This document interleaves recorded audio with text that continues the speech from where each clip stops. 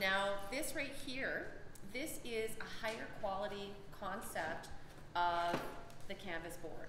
So this is a Gator board or a foam core that has a much better higher quality canvas that's been wrapped on top. Sometimes you can get these so that they are linen as well. This one that I grabbed is canvas.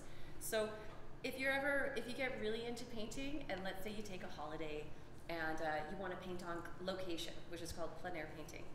These are great because they're super lightweight, they're easy to pack into places, they're not going to get too stuffed in your suitcase or anything else like that. So once again, kind of like a really good product for carrying around that's lightweight but good quality.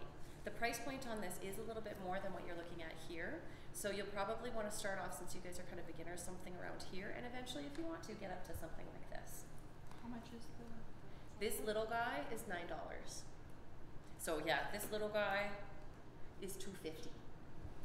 So, you know, price point difference. You call that Gator board? Yeah, so Gator board, it's what it's on top of. So it's kind of like it's a foam core. I don't know why specifically it's Gator board. Do you know about that? No. Not really. I think it's a bit stiffer.